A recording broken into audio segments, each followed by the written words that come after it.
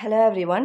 എല്ലാ PSC എക്സാമുകൾക്കും ഉപകരിക്കുന്ന information ടെക്നോളജിയുടെ ഒരു പാർട്ടായിട്ടുള്ള ഇൻപുട്ട് ഡിവൈസസ് എന്ന വളരെ ഇമ്പോർട്ടൻ്റ് ആയിട്ടുള്ള ടോപ്പിക്കുമായി ബന്ധപ്പെട്ട് PSC ബുള്ളറ്റിൻ പ്രസിദ്ധീകരിച്ച എക്സാം ഓറിയൻറ്റഡ് പോയിൻറ്റ്സ് ആണ് ഈ വീഡിയോയിൽ ഉൾപ്പെടുത്തിയിരിക്കുന്നത്.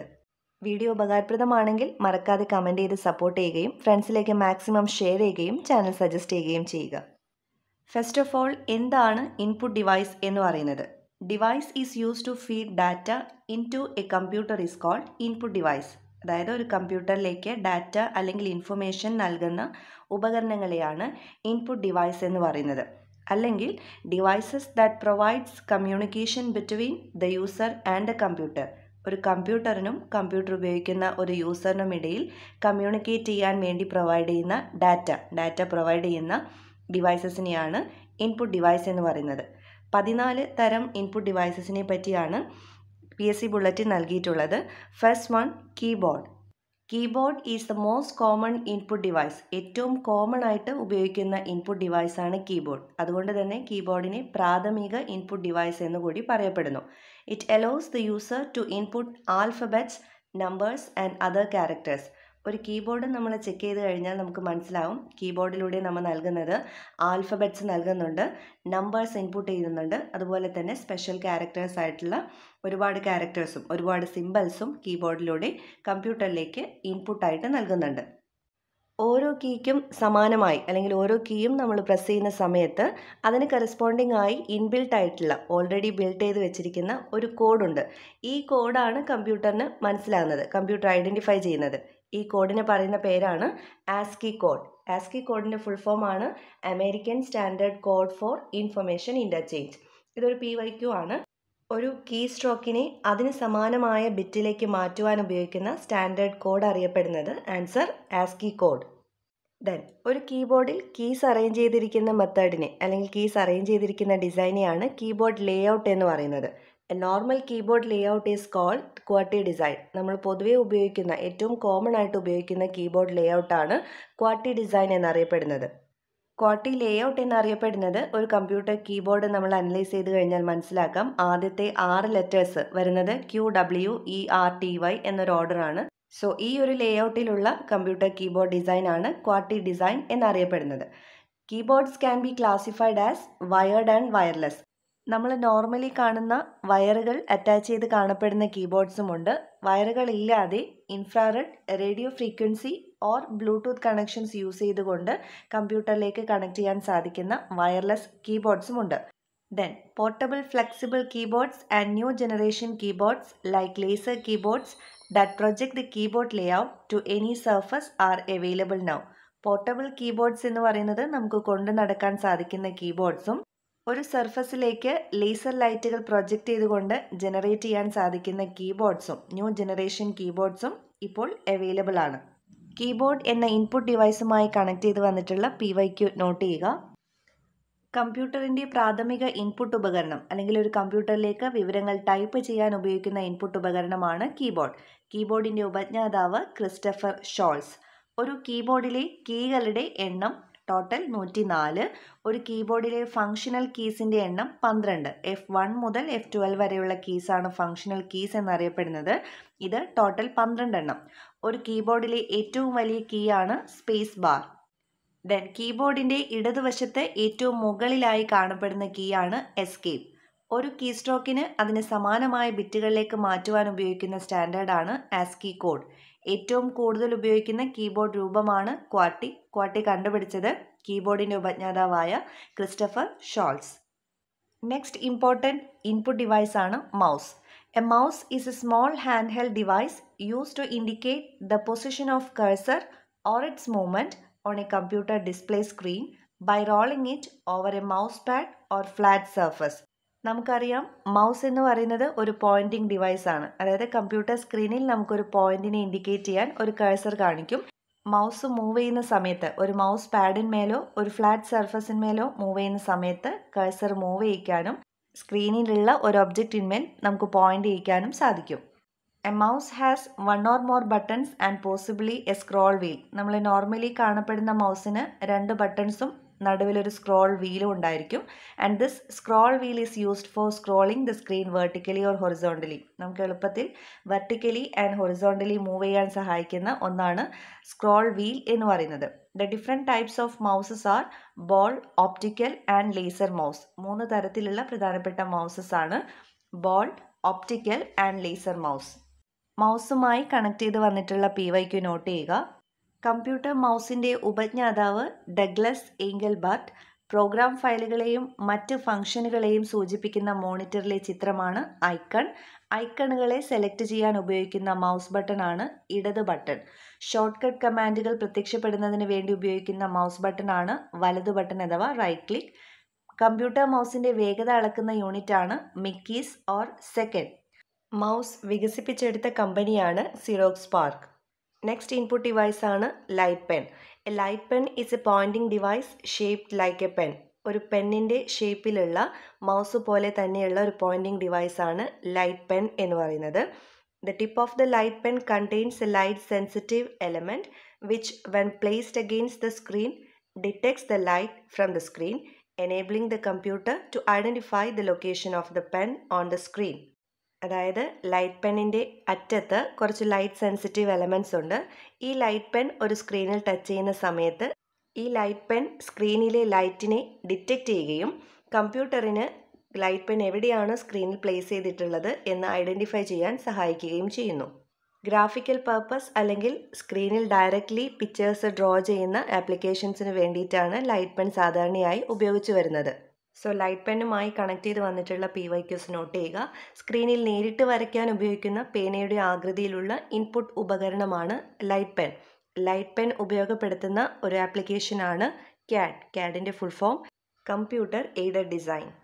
നെക്സ്റ്റ് നമ്മൾ നോട്ട് ചെയ്യേണ്ട 2 ഇൻപുട്ട് ഡിവൈസസ് ആണ് touch സ്ക്രീനും touch പാഡും.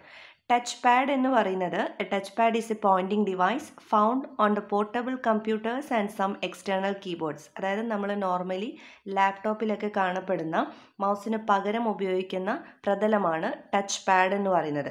It allows us to move the mouse pointer without the need of an external mouse. ഒരു എക്സ്റ്റേണൽ മൗസ് ഇല്ലാതെ തന്നെ കഴ്സർ നമുക്ക് സ്ക്രീനിൽ മൂവ് ചെയ്യിക്കാൻ ഈ ടച്ച് പാഡ് വഴി സാധ്യമാകുന്നതാണ്. എഗെയിൻ നമ്മൾ വാച്ച് ചെയ്തിട്ടുണ്ട് ഈ ടച്ച് പാഡിൽ 2 ബട്ടൺസ് ഉണ്ട്. The touch pad also has 2 buttons below the touch surface that enables to click. Confused ആവുന്ന മറ്റൊരു ഇൻപുട്ട് ഡിവൈസ് ആണ് touch screen.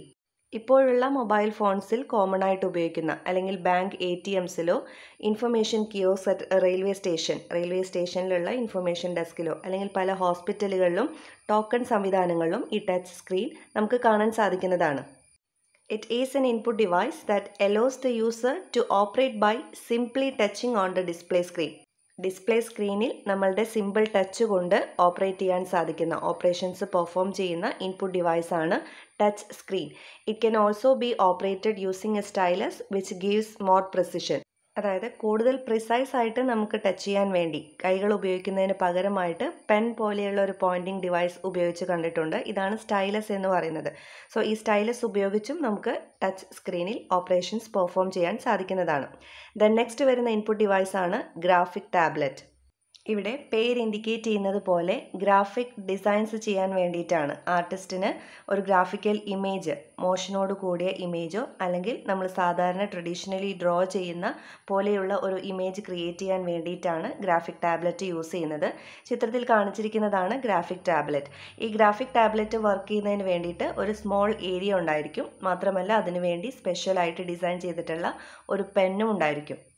A graphic tablet consists of an electronic writing area and a special pen that works with it.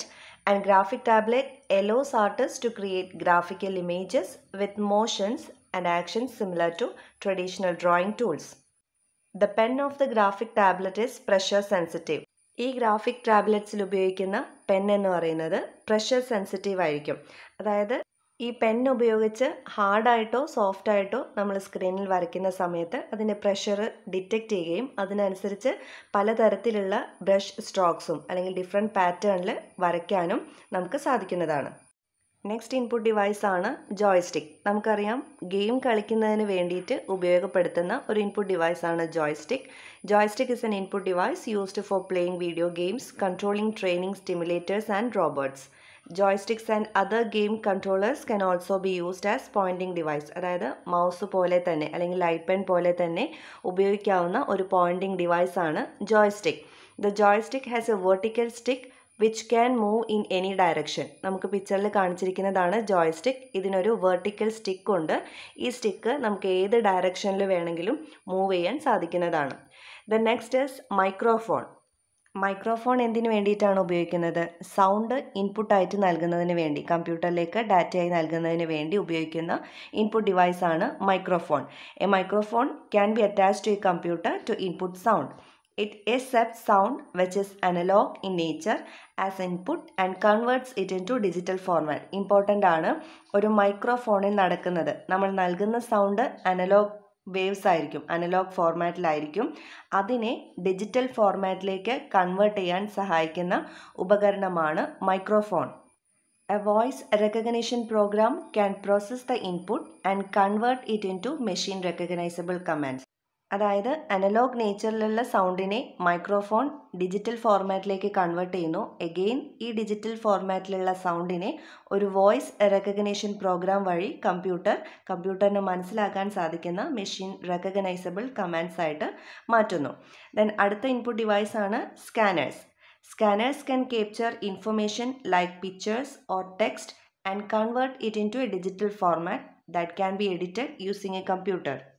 നമുക്കറിയാം, നമ്മളൊരു scanner വെച്ച് scan ചെയ്യുന്നത് pictures അല്ലെങ്കിൽ ടെക്സ്റ്റുകളായിരിക്കും. ഒരു പേജിൽ അടങ്ങിയിരിക്കുന്ന പിക്ചേഴ്സ് അല്ലെങ്കിൽ ടെക്സ്റ്റുകളായിരിക്കും.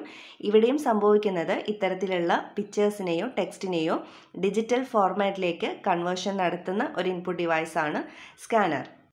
The resolution of the image scanned is expressed in dots per inch or DPI. The higher the DPI, the better the resolution. പലപ്പോഴും നമ്മൾ കേട്ടിട്ടുള്ള ഒരു വേർഡാണ് റെസൊല്യൂഷൻ എന്നത്. അതായത് ഒരു പർട്ടിക്കുലർ ഇഞ്ചിൽ എത്ര ഡോട്ട്സ് ആണ് ഇൻക്ലൂഡ് ചെയ്യപ്പെട്ടിട്ടുള്ളത് എന്നതാണ് DPI അഥവാ ഡോട്ട്സ് പെർ ഇഞ്ച് റെസൊല്യൂഷൻ കൊണ്ട് ഉദ്ദേശിക്കുന്നത്. സോ റെസൊല്യൂഷൻ ഇൻക്രീസ് ചെയ്യുന്നത് അനുസരിച്ച് ആ പിക്ചറിൻ്റെ ക്വാളിറ്റിയും ഇൻക്രീസ് ചെയ്യുന്നു. അതായത് പിക്ചർ മോർ ബെറ്റർലി നമുക്ക് കാണാൻ സാധിക്കുന്നു. പലതരത്തിലുള്ള സ്കാനേഴ്സ് ഉണ്ട്. Flat bed, sheet feed and hand held scanners. Commonly നമ്മൾ കാണുന്ന ഒരു single sheet at A time scan ചെയ്യുന്ന സ്കാനറാണ് ഷീറ്റ് ഫീഡ് സ്കാനർ എന്ന് പറയുന്നത്. ഫ്ലാറ്റ് ബെഡ് സ്കാനർ എന്ന് പറയുന്നത് അറ്റ് എ ടൈം ഒരു സിംഗിൾ ഷീറ്റിന് പകരം ഒരു കംപ്ലീറ്റ് ബുക്ക് സ്കാൻ ചെയ്യാൻ തരത്തിൽ രൂപീകൃതമായിട്ടുള്ള സ്കാനേഴ്സാണ് ഫ്ലാറ്റ് ബെഡ് സ്കാനേഴ്സ് എന്ന് പറയുന്നത്. ഹാൻഡ് ഹെൽഡ് സ്കാനേഴ്സ് എന്ന് പറയുന്നത് നമുക്ക് പോർട്ടബിൾ ആയിട്ടുള്ള കൊണ്ടു നടക്കാൻ സാധിക്കുന്ന സ്കാനേഴ്സാണ് ഹാൻഡ് ഹെൽഡ് സ്കാനേഴ്സ് എന്ന് പറയുന്നത്. നെക്സ്റ്റ് ഇമ്പോർട്ടൻ്റ് ഇൻപുട്ട് ഡിവൈസ് ആണ് optical character recognition or OCR. ഇത് ഒപ്റ്റിക്കൽ ക്യാരക്ടർ റീഡർ എന്നും അറിയപ്പെടുന്നുണ്ട്. Software is use to recognise the printed text in N image, scanned and convert it in to proper text format which can be edited by A text editor.